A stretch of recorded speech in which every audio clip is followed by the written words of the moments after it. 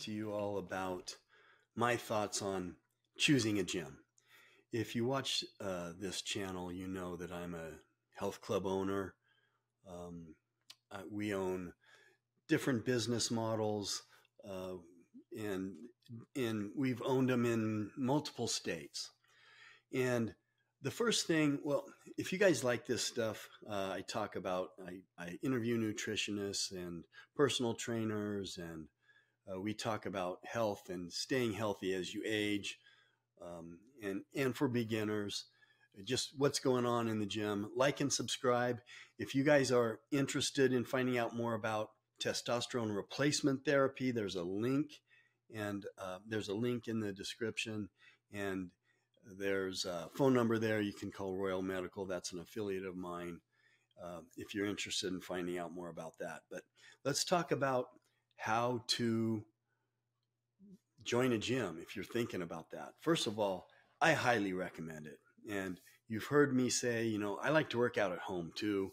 I like to do stuff outside, go for walks and stuff like that also. But the gym is just a great place to be. They're so positive, and it's a great place to meet people. And people, we've had members that have been in our gyms for 25 years, and it's a family. It's their gym. But let's talk about some of the things that I think are important to help you get into the gym and stick with the location or the gym that you choose. So first of all, you got to know that every gym has a different personality. Almost all of them are positive. And if you don't believe me, try going into 2 different gyms that are different. They feel different. They're just, when you go in, you can feel that atmosphere, that energy in the gym, and they all have a different feel. And during the day, that personality, so to speak, is going to change. If you go work out at 5:30 in the morning, there's going to be certain people there. It's going to have a certain feel. If you go at lunchtime, it's going to have a certain feel. If you go after work, maybe 6 o'clock, that gym is going to have a certain feel. If you go right down the road or right across town, that gym is going to have a lot of times a completely different feeling in the same town. So go, again, I love for people to join our gyms, but if you're thinking long-term, and I'm just saying, make sure that the gym fits you.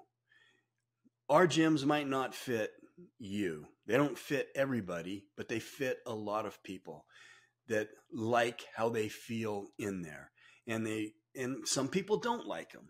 So, like I said, go into 2 or 3 gyms and you'll know what I'm talking about. Go into 2 or 3 different types of gyms. They're going to feel different. But here's the first thing that I think is really important that I would mention when you're trying to decide which gym you want to join.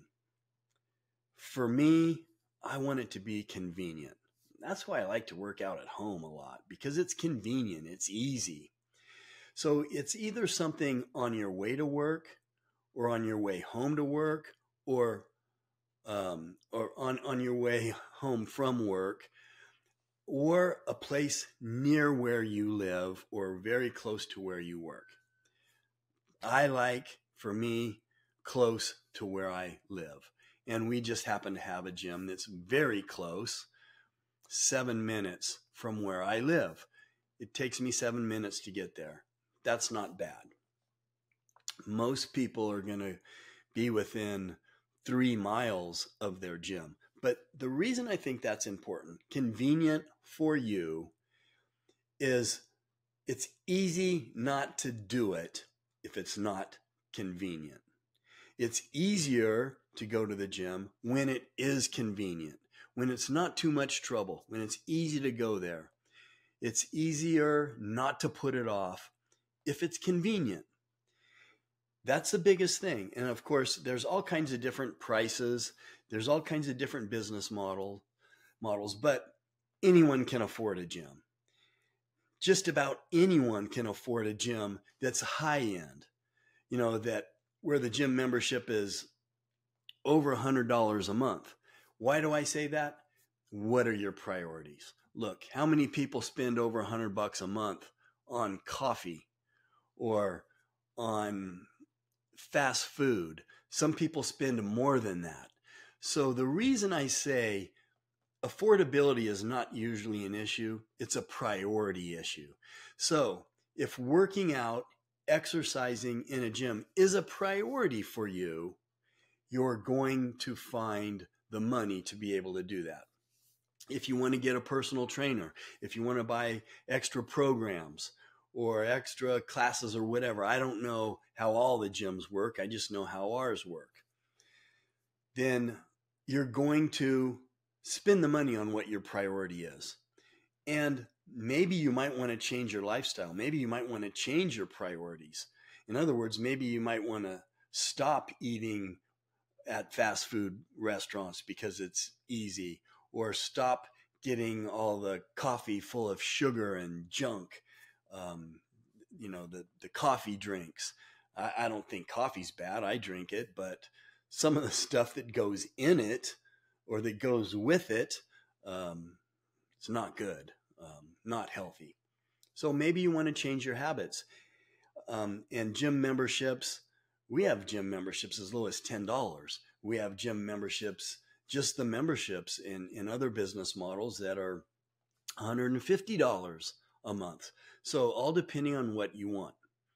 So I think the convenience is the first and most important thing.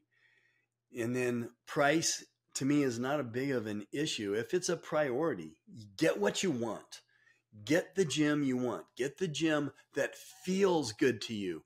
Go into more than one gym, and you might find a gym that feels good to you, that you like to walk into, that might cost less money.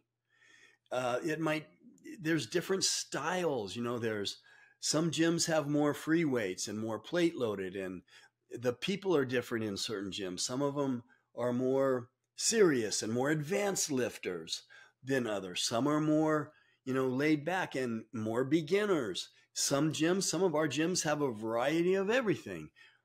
Overweight people, skinny people, young people, old people. That's how most